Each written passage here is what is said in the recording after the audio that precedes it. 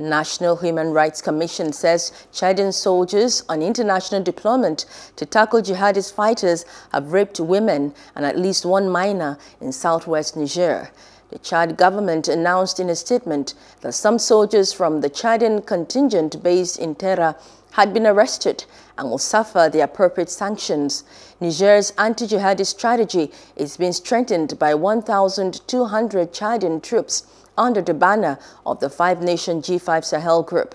Terra is a town in the Tillaberi region, which is close to Burkina Faso and Mali, in an area prone to attacks by jihadist groups. The G5 Sahel force, in a statement, spoke of 3 confirmed rapes as well as attempted rapes involving Chadian soldiers. Hope you enjoyed the news. Please do subscribe to our YouTube channel and don't forget to hit the notification button so you get notified about fresh news updates.